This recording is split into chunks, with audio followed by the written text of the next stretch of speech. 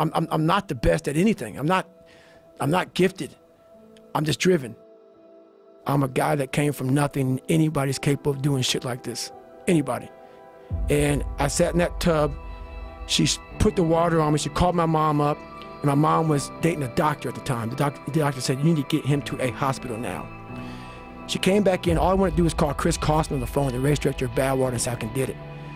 So she said, I'm taking you to the doctor. I said, no, let me sit here and enjoy this pain. She said, what are you talking about? I said, you know, I need to go to the doctor. I realized that. But I never thought it was humanly possible to do what I did. I went 70 miles. And at 70 miles, I was dead. I was at 100%. What I thought was 100%. I went 31 more miles after being in the worst physical shape I've ever been in my life. As I sat in that tub and the waters hit me, it was the most amazing feeling of accomplishment.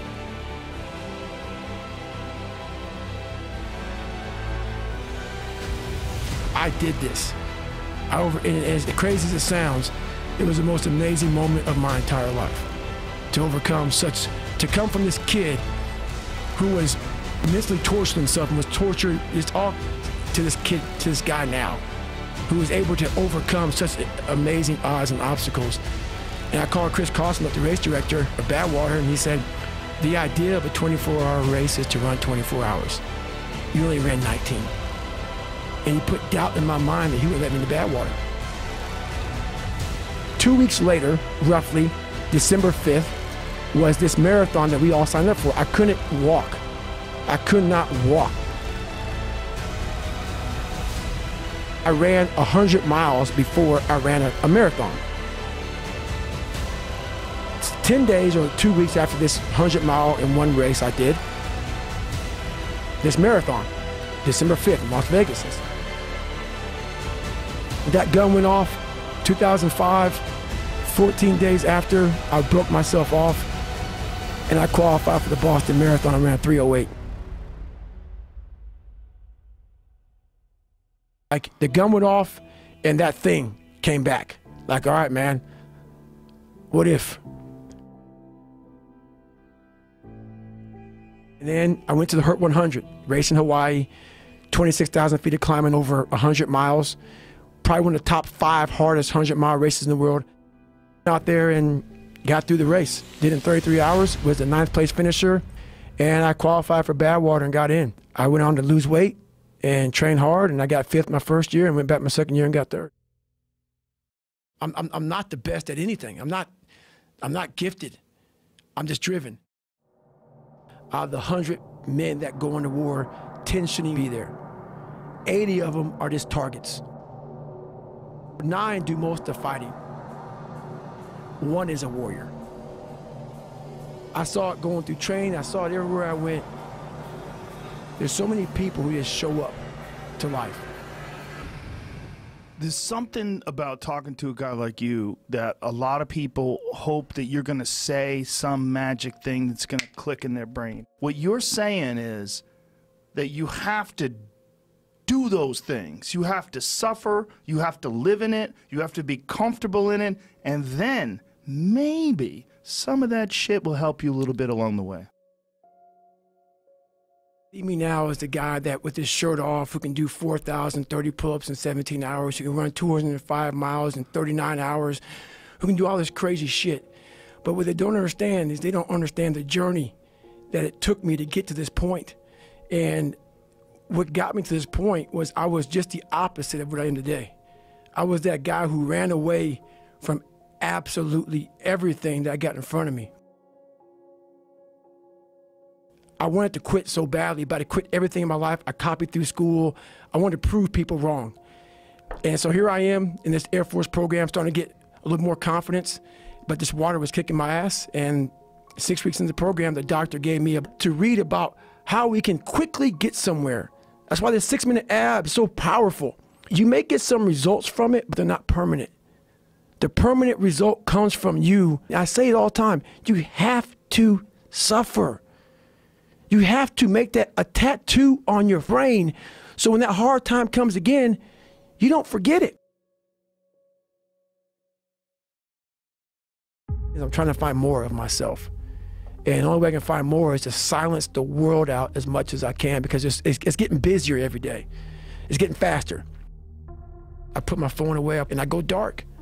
I go dark a lot, and it's because I have to find out. I'm on a journey of life, and we all have a different journey. I like to take this 4-lane highway, the easy highway. We all love that 4-lane highway. We always step over the shovel. That shovel, I made my own path. But going through this path of life, this journey over here that you make yourself, that's incredibly difficult, and we're afraid. It's easier to accept the fact that I'm just not good enough. You have to go into those dark chambers that we often shut off, and you got to open them up. There's not some easy, lit up, street-like path with nice, smooth roads. That's right. Fail, and you're gonna be in your head, you're gonna be saying, I'm not good enough. And it's how you get through that. It's how you get through that on a daily basis, when that thing is saying, man, I'm 43, I've done so much. You start to become civilized. The refrigerator gets full. You start making money, and you start, I'm not getting cold anymore, I'm retired. At 40, people shouldn't be playing basketball or football. Or at 43, I'm still putting 100-mile weeks, still doing thousands of pull-ups, thousands of push-ups, because I'm not allowing myself to become civilized. The worst thing that can happen to a man is become civilized. You want to be uncommon amongst uncommon people, period. You start putting yourself in situations that suck, you'll find yourself. I'm big on being with yourself. I want to be forever proud of who I was as a man and change who I used to be. The liar, the insecure guy, the guy who can, whatever. I want to be proud. If I die now, if I die at 80, if I die at 90, 100, I want to look at myself and say, proud of myself. I believe in patience. I'm a patient dude. I can watch a piece of grass grow for 20 years because I know that it's just how you get somewhere in life. By being that monk-like mentality, being able to watch something grow very calmly, patiently. I can't go any faster. We do that to our brain. We put a governor on our brain. The second we feel pain, discomfort, suffering, all those words that we hate to say because we're in this happy, peaceful world we live in now, we stop. We slow down. And if you can get through these different barriers and gain 5%, 2%, 3%, that 40% becomes 60. At 60%, you become 70, 80, and 90. And then you'll hopefully one day near 100. That dreamer mentality just would always fuel me. It would just fuel me, man, what if I can be a SEAL, man? Now I run 205 miles. What if I can go? What if I can go? And what if, how would that feel? You have to go into those dark chambers that we often shut off, and you got to open them up. I was, like I said, 297. I was about 32% body fat. And my idea was to run 4 miles for my first run. I ran a quarter mile and walked home. I walked home and sat on my couch and cried. I sat down and I gave up. You start out on the first day, and then do you start running again the second day? Yeah, the second day I went right back after it again. But I started realizing I can't run that far. Right. So what I did was I became damn near a professional cyclist with the miles I put on the bike. I go to the gym, and I developed this crazy workout where I was doing volume, like 200-300 reps. And I spent hours in the pool, hours in the pool. I had to live in the water. The bike got easier. I was able to run more. I went from like 1 mile. 1 mile was a great accomplishment. 2 miles, and then from 2 to 3 was a big one. Then I went from 3 to 6. I failed. I'll go back to scratch. But I started realizing this is part of the process. This is part of the journey. I'm just not good enough. I'm gonna make myself good enough. When we have bad times in life, even the hardest person in the world, we forget how badass we are during that hard time.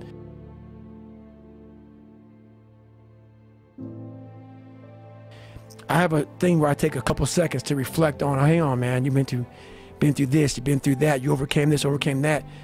I don't ever close my mind to the fact that this can be done.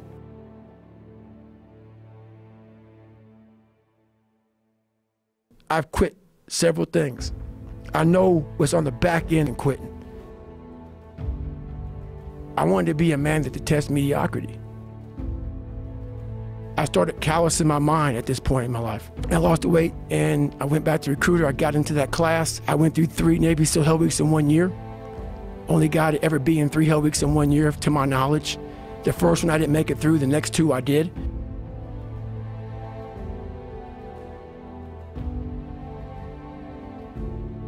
And I started opening different doors that I didn't think were even there, that I didn't think even existed. And the more doors I opened up, the more I started realizing that my potential is damn near endless. I wanted to feel something besides defeat. I wanted to just go the distance. And that going the distance pushed me to a point of where now I go way past. I didn't have a motherfucker come wake me up at 3 o'clock in the fucking morning and say, hey, you gotta get your shit in. I had no trainer. I didn't have a nutritionist. It was the self-discipline that I had to survive, to not survive, I was weak, to thrive. No one said, hey man, you're 297 pounds, man. I wanna help you out. I had to overcome, and it self-disciplines everything. And if you don't have it, I don't look at you right, because I know you're capable of more. It's not discipline so much for me. It's all on you. It's all on you. The self part is what's big. We count on people too much to get us through shit. And we look to our right, we look to our left, we're looking for help.